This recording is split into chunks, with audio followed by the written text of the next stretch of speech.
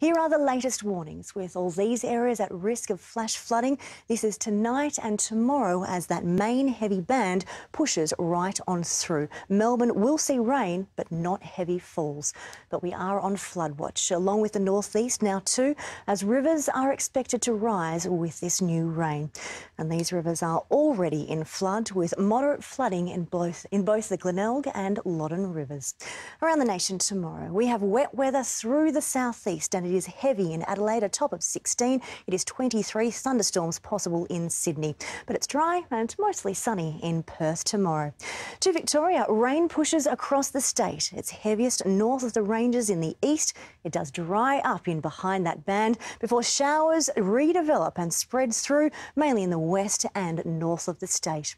Closer in, and we have persistent rain during the morning, but it will rapidly clear around lunchtime with a mostly dry afternoon. This is just the risk of showers. You can see they are mainly in the northern suburbs.